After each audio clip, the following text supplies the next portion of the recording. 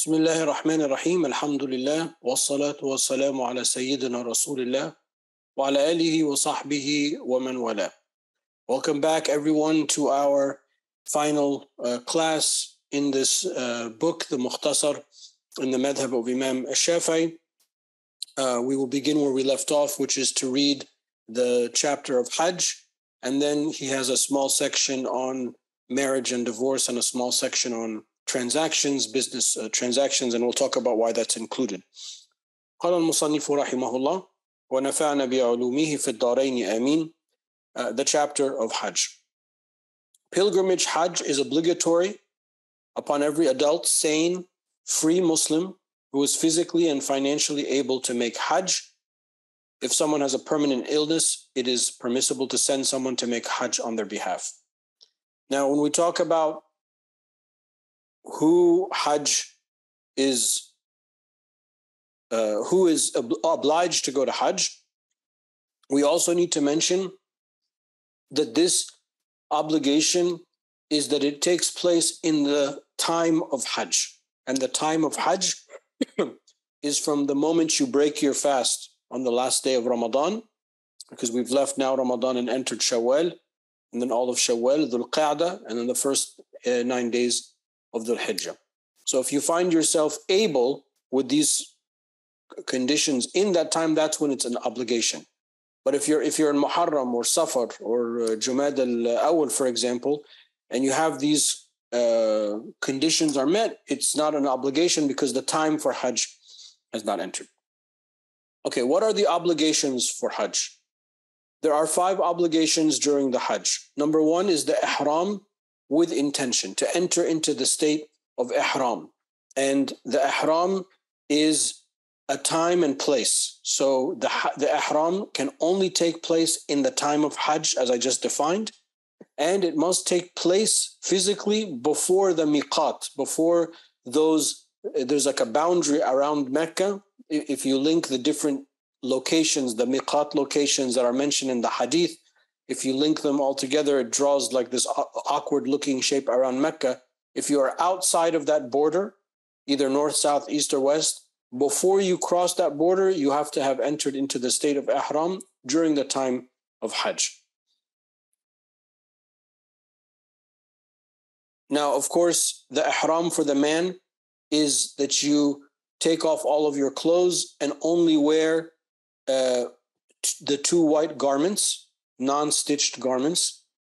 And for the woman, her ihram is in her hands and in her face. So the woman wears her normal clothing, but she cannot cover her face or cover her hands.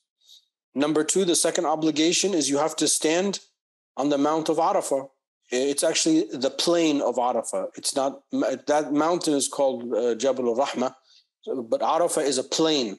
It's an area, not a mountain. Or it's a mountain and a plain. So, but the more correct English translation would be plains, so as not to think that you have to actually be on the mountain, is what I'm trying to say.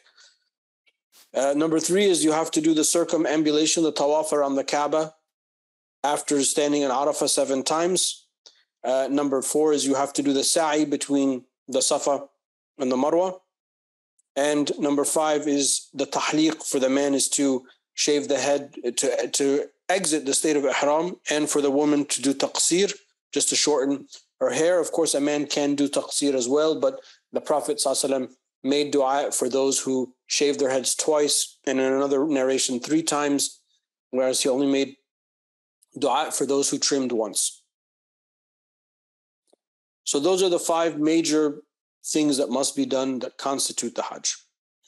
Now, what are the wajibat? So in Hajj, we have furud and then wajibat. So what are the wajibat? The furud or the arkan, if you don't do any of those aforementioned, then the Hajj doesn't count. The wajibat, we will come to see what the difference is when we discuss them.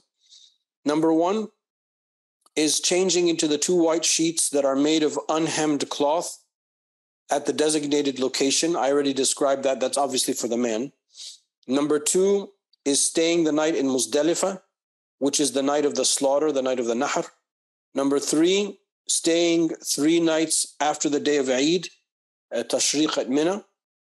Number 4, stoning 7 stones, one at each time at the pillar of Al-Aqaba, which is the day of the slaughter.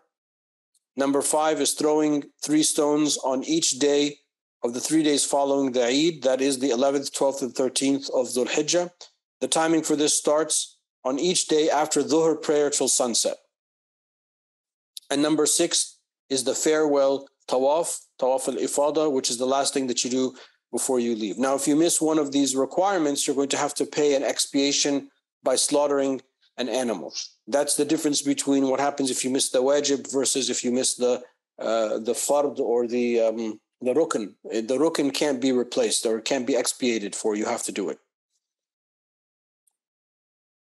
As for Umrah, the minor obligation, which by the way in the Shafi madhab is also a fard once in your life if you're able to, so either connected with the Hajj or as a separate act.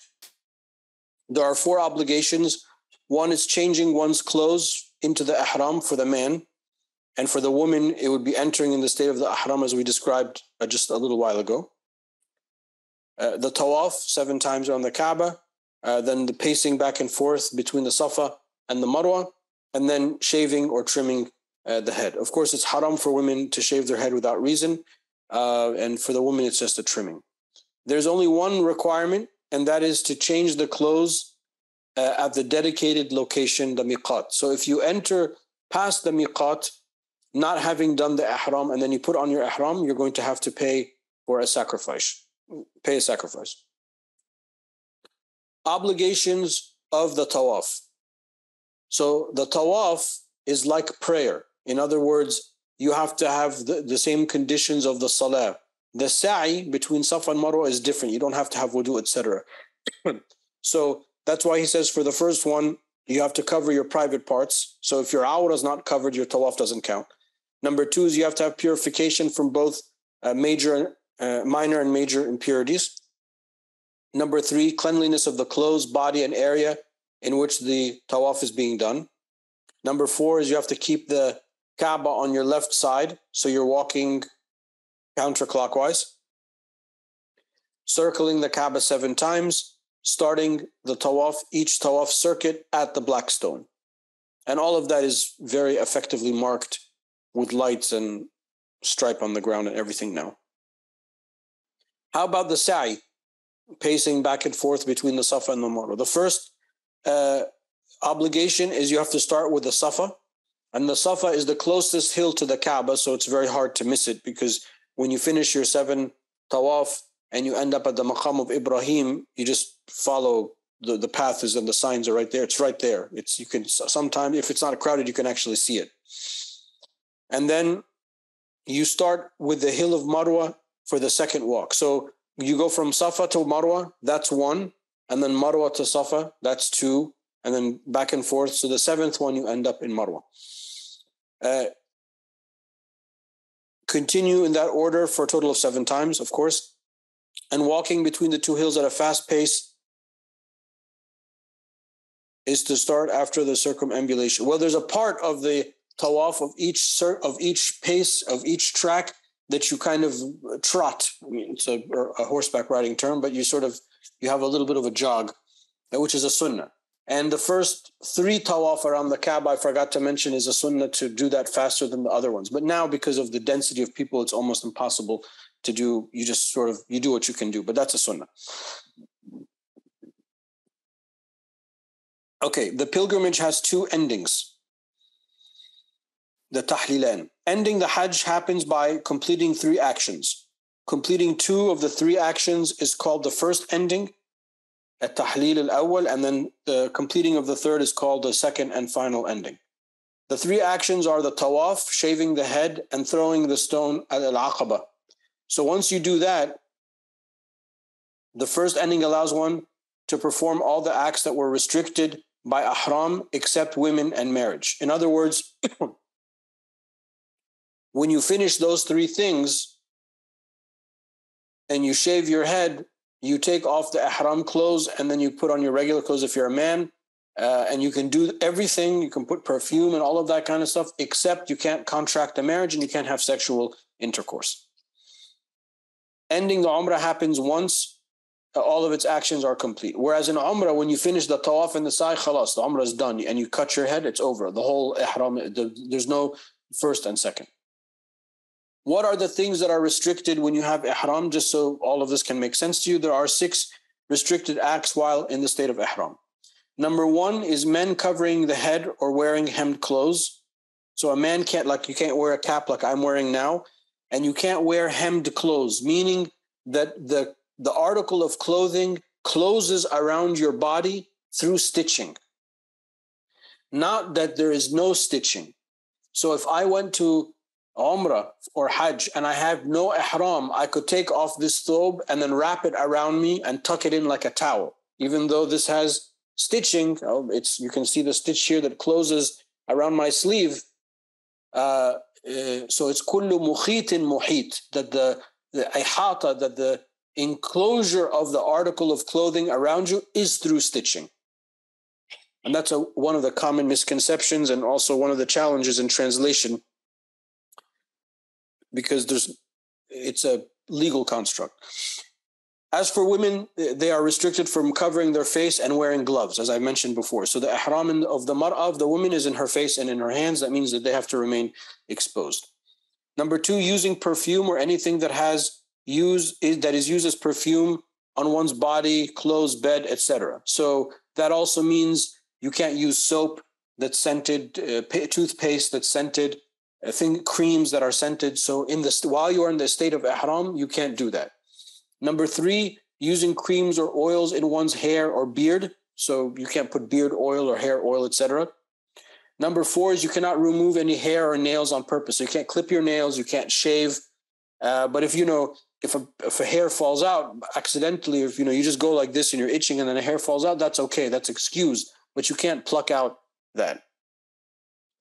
If anyone does one of the 4 actions mentioned while in the state of ihram, then they need to fix this status by one of the following. You either slaughter a sheep, feed 6 people, a total of 3 sa', which is 8.5 or 8.25 kilograms of food, or fast for 3 days.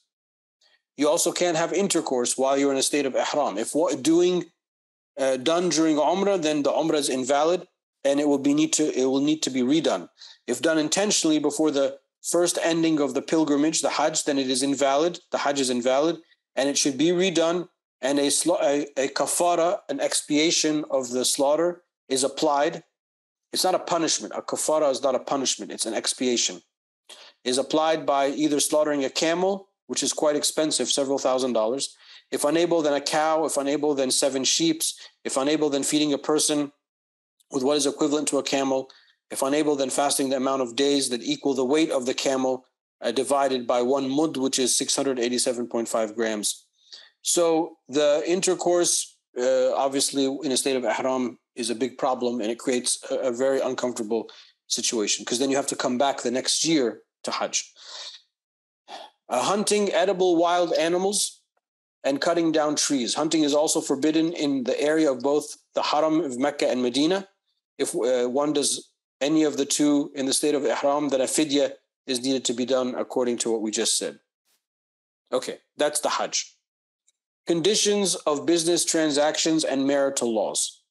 The reason this is included in an introductory book is that this is part of life, and inshallah, either you are married or you will get married or you're looking to get married, and knowing the basic rules about that stuff is important, obviously for obvious reasons. And also transactions is important because all day we're transacting, we're buying and selling and interacting with people, etc., etc.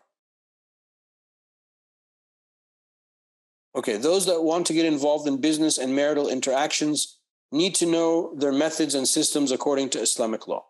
The conditions of the business transaction are, so this is the basic structure of a business transaction as envisioned by the Sharia. So any type of transaction, such as marriage, because marriage is considered a transaction, these are the basic rules we're going to talk about, the basic things. Of course, there are a lot of details that will be left out, but this is the basic structure. Number 1 is the seller's agreement by a statement or a gesture. So if I'm a bookseller and you walk in and this is what you see, then I'm basically gesturing to you that all of these books, can be sold.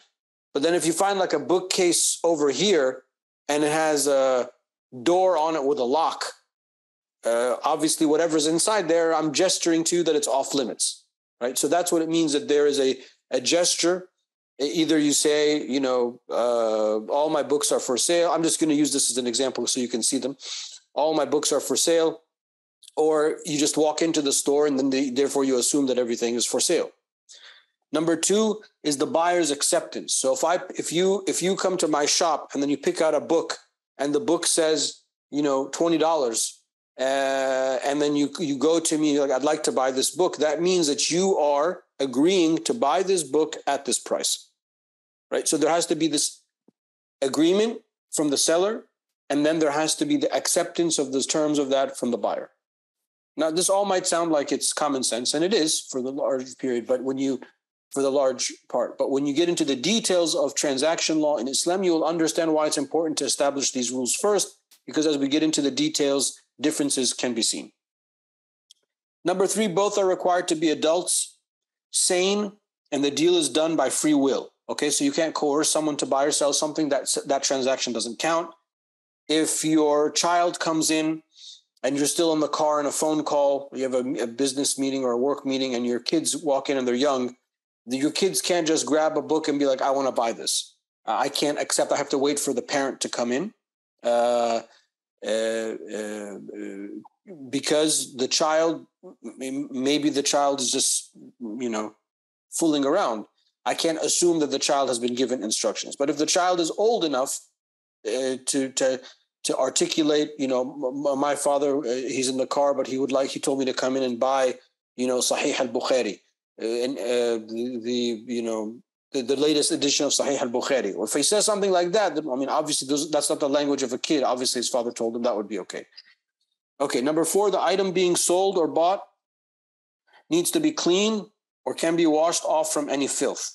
So books collect dust. It's very common anywhere you are. So usually in Arab countries, or like in Egypt where there's a lot of dust, usually there'll be a rag or a duster nearby or on each shelf so that you can dust the book so you can see the quality of it. And I'm just using this as an example. It could be anything else. But the item needs to be it needs to be clean and there needs to be no obscurity to it. You need to be able to know exactly what you're buying. Number five is that the item needs to be useful. Okay, so I can't sell a jar of air, or I can't just sell some rocks that I picked up from my garden, or something just useless. It has to have use. There has to be a use for it. Manfa'. Number six, it has to be delivered. The ability to be delivered. So if books again, you see this book back here. This is one book that has 14 volumes. So if you go into a bookstore, usually they won't have all 14 volumes on display. They'll just have one. Why? Because it takes up too much space. So this happens to be a commentary, or this happens to be a critical edition of the Futuhat al-Makkiyah of Ibn Arabi. So let's say you're in my bookstore. I only have volume 1 on the bookshelf. And you pick it up, you're like, oh, I've been looking for this edition of the Futuhat. Is it a complete set? I said it's a complete set. The other 13 volumes are in the warehouse or are in another room or something like that. So I have to be able to deliver them to you and show them to you, or we agree on how you're going to receive them. Number 7, the item to be sold is owned. That's a mistake. The item to be sold is owned by the seller or has authorization to sell it. So if you walk into my bookshop, all of these have to be mine. They can't be books that belong to somebody else unless somebody else gave me their books or their library to sell on their behalf, and I'm just going to take a commission from it. That's permissible. That's a form of wakala that I've been deputized by them to do it. So, and I'm giving the book example. One, because there are all these books behind me, so it's easy to make it clear. But this is something that these scenarios that I'm giving you are real. So it's very possible that you go to a bookstore and you're like, oh, I love this one book. It's an old book. It's a rare book. and you're like, how much is it? And the man, I'll say it's $1,000. You're like, oh, that's steep. Can you come down? So say, Wallah, it's not mine. It belongs to somebody else, and this is the price that he gave me, and I have no room to negotiate. That's very common. So he's honest, and he has the right to sell it. He's been deputized to sell it, and it's not his, and it's either sort of like a take it or leave it situation. Or I just own it outright, and then we can negotiate. Okay. Number 8, all details of the item involved in the transaction must be clearly known by both parties. Example, that is its size, shape, and description, etc. So let's go back to this 14-volume set here. So I have one book on the shelf and the other 13 are in another room, and you want to buy it. Let's say that one of the volumes is slightly damaged. I would have to mention that to you. Or let's say one of the volumes is missing. I would have to mention that to you. Or let's say one of the volumes is not from this set, but another set or another type of paper, or it was Xerox copy and I bound it to complete the set. I downloaded the PDF, for example, from the internet, and I went to a local printer and I had to sort of do a hack job to complete it. Again, these are all actual scenarios that I've been involved in before buying books. So you just have to describe the thing in its entirety. And the person that when you buy it and you go home to open up the box or the bag, there's no surprises. You have to know exactly what it is you're buying. That's what the idea is behind it.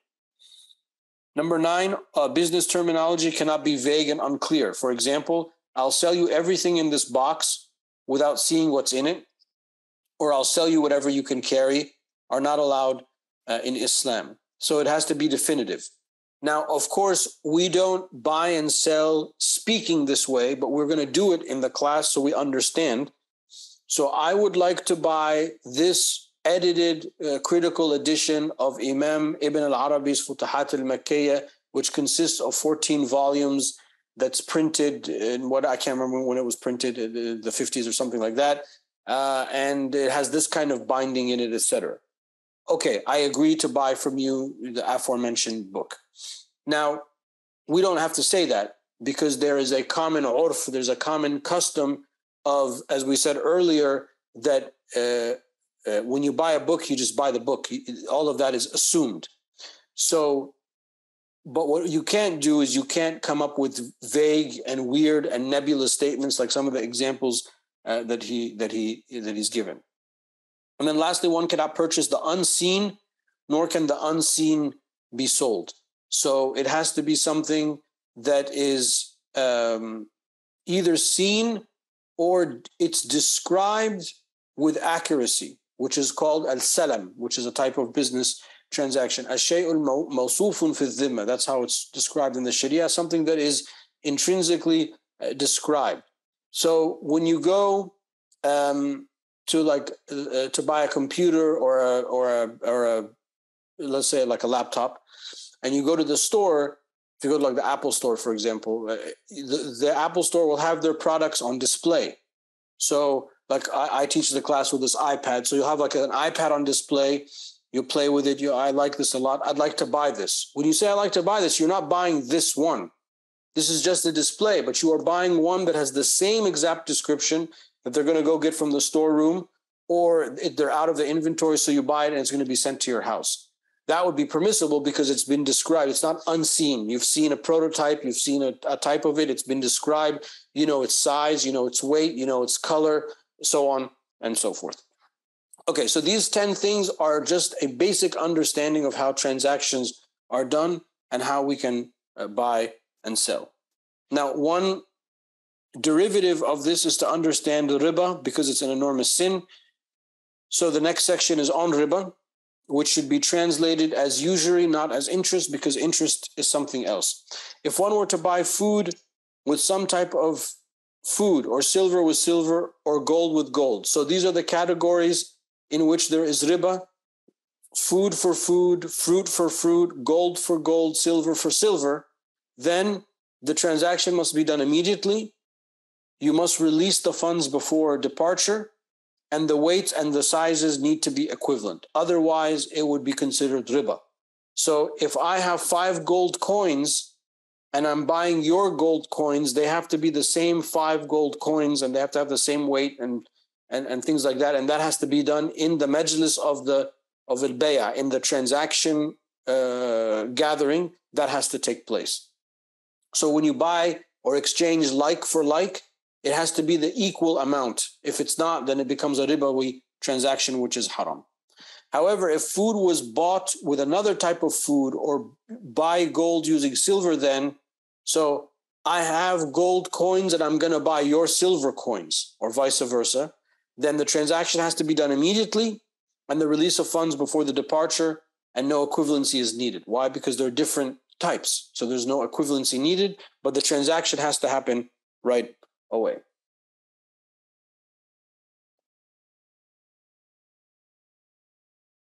Oh, I said marriage and divorce. There is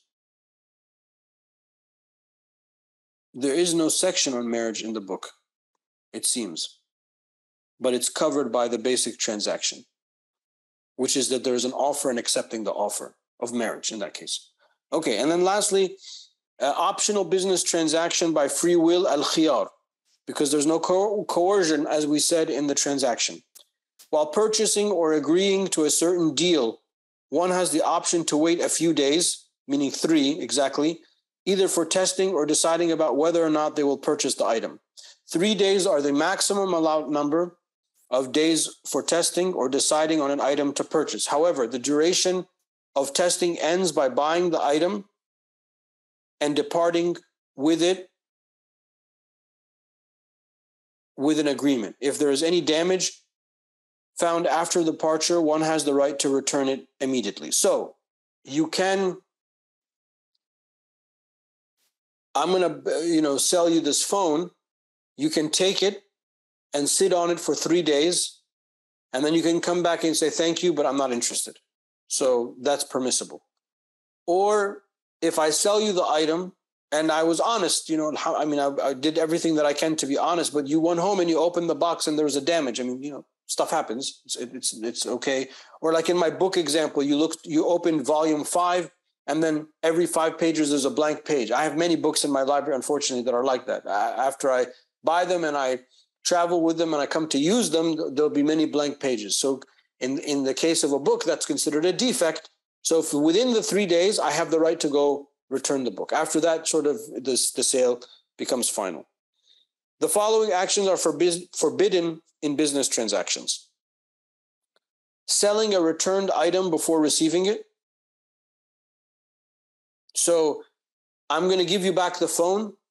I got to get the phone from you first before I sell it to person B. Taking from the city and selling in the wilderness.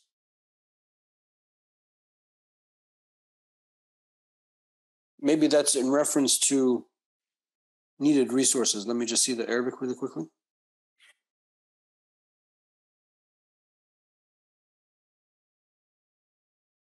If you can just pause for 1 second. I have somebody at the door. I have to sign for this, and I've been waiting for this package. I really apologize. Just 1 second.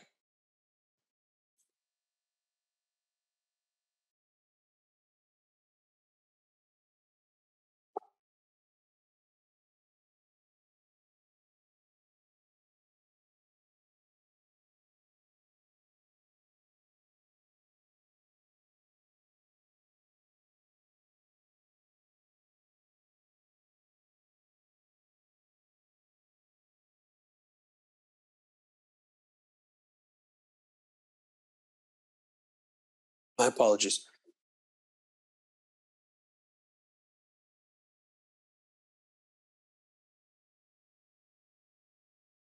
The following actions are forbidden.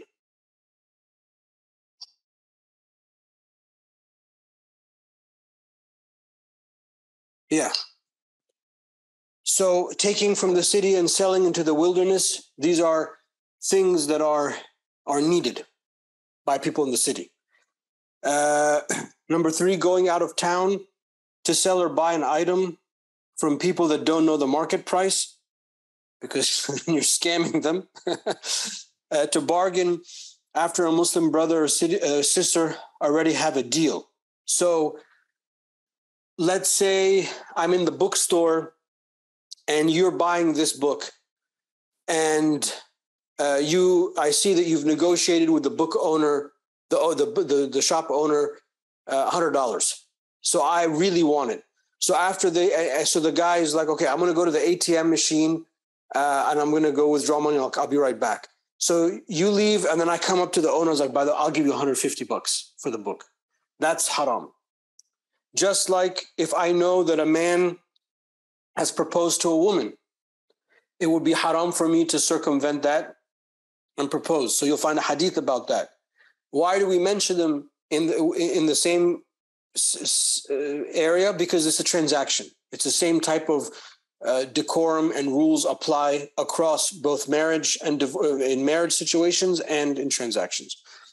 So whenever I do a nikah, I always say, especially when there's a lot of non-Muslims present, I always mention that marriage in Islam follows transaction law. And I mean, it sounds very strange, I think, to people, but that's why, because when you actually do the kitab, it's like, she's proposing marriage to him and then he's agreeing with these conditions. So for non-Muslims, it must seem like very weird, like what's going on? They think of marriage as something different. But for us, it's a transaction. You're offering something with conditions and you're accepting it. Okay, and then selling what others have already purchased. Right? There is a famous hadith in which the Prophet ﷺ was coming back from a battle and he bought some livestock from a Bedouin trader and he agreed on the price. And then he's like, okay, when I get to the city, I'll take them from you. So the Prophet ﷺ went ahead to Medina. And then when he went into Medina, the Bedouin sold it to somebody else. Right? So there was this dispute when the Prophet ﷺ came back to Medina, and one of the companions came and bore witness that the Prophet ﷺ bought this. So you can't do that. You can't sell the same item twice. You cannot manipulate the price of goods. So to artificially inflate prices so that people can't get it, or I need a certain type of ingredient to make my product, so I'm going to buy all of the ingredient, so therefore it becomes, I can charge more, something like that. And then you cannot separate between a slave woman and her son. Obviously, we don't have slavery anymore, thankfully, alhamdulillah, and the Sharia encourages the freeing of slaves. But when slavery was an issue, obviously many of the rules of slavery took place in the section of transaction law, because you're buying and selling people, as hideous as that sounds to us. But one of the things is that you cannot separate a mother from their child. As a matter of fact, you can't separate a mother from their child at all, slave or no slave. But the reason it's included here is because the slave would be purchased. And I know that sounds offensive, but this is part of our legal history and tradition. And we have those rules that we can benefit what we can benefit from them. Wallahu ta'ala a'la wa a'lam wa sallallahu ala sayyidina Muhammad wa ala alihi wa sahbihi wa sallam. So this thus ends our reading of this book and this little series that we started a few days ago, reading al-Mukhtasar al-Saghir as an introductory book to the Shafi madhab. Inshallah, I will be traveling shortly for a few weeks, so we will resume inshallah on Sunday, February 19th, because we have more books in the series to teach, to go over. Yeah, Sunday, February 19th. The next book inshallah will be the Maqasid of Imam al-Nawawi, which is will be a little bit more advanced than this, and then so on and so forth. So other than the scheduling issues, is there anything that you guys would like to ask me before we end, whether it's related to this book, the previous books? Please use this as an opportunity. I'll get my chat thing going, and I'm all ears.